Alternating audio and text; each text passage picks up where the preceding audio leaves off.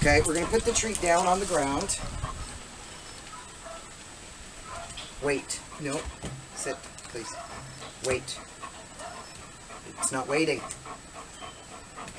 I know you're in a hurry. You're just going to give me everything, aren't you? Wait. Wait. I know, I'm sorry. I'm giving you the cue, sort of. Okay, I'm going to put the treat on the ground, and I'm going to cover my hand on it. Nope. Leave it. Leave it.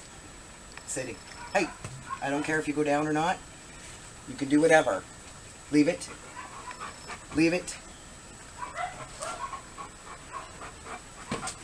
Just going to keep covering your hand over it until you tell them, okay, good job.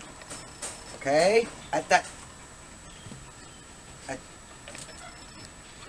Leave it. Leave it. Leave it. That's good. I know you're going to try. Leave it. Okay. Good.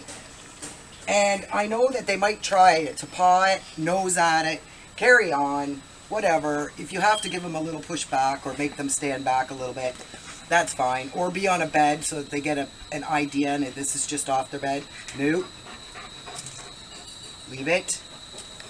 And as she shows less interest, I know it's hard. Leave it. I'm just going to remove my hand. If she puts her nose back towards it, I'm going to cover it up. Leave it. Leave it. Leave it. Okay, get it. Good. Good job. Increase your duration till up about, I think it's 5 seconds for Novice, so that they leave it for 5 seconds. Later, leave it.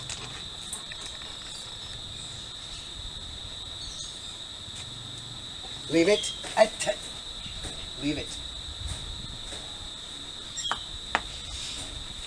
Leave it. Yay. Okay. Get it. Get it. Later, you can put some more duration on it. And same thing as with stay. You're going to vary the... Sorry. You're going to vary the duration. You know, leave it, let them leave it for 1 second, and then 3 seconds, and then 2 seconds, and then 6 seconds.